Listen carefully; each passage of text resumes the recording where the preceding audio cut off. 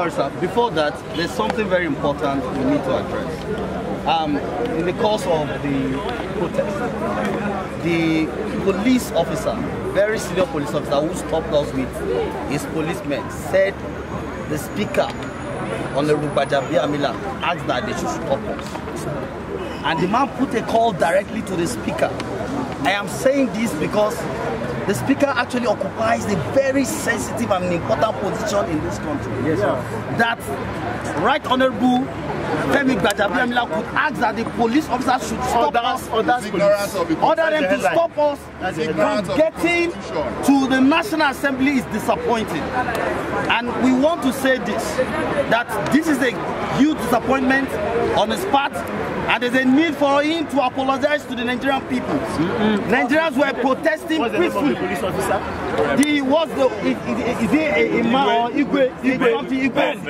Ben Igwe was standing on behalf of the Commissioner of Police. It's a DCP operation, FCT. The speaker called him in our presence and he said that flush them away. We are going to hold the speaker accountable for this. Beyond this administration, Femi Gbajabiamila will give explanation for this nonsense. Yes, sir. Thank you very much. And to add to what has been said,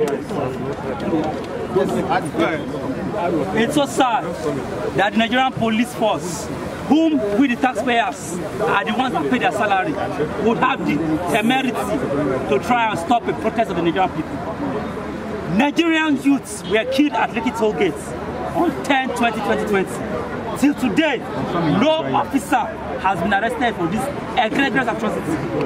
And just today, when we try to draw the world's attention to this particular horrendous crime against the Nigerian people, the Nigerian wing of the political class, the military wing of the political class tried to stop us.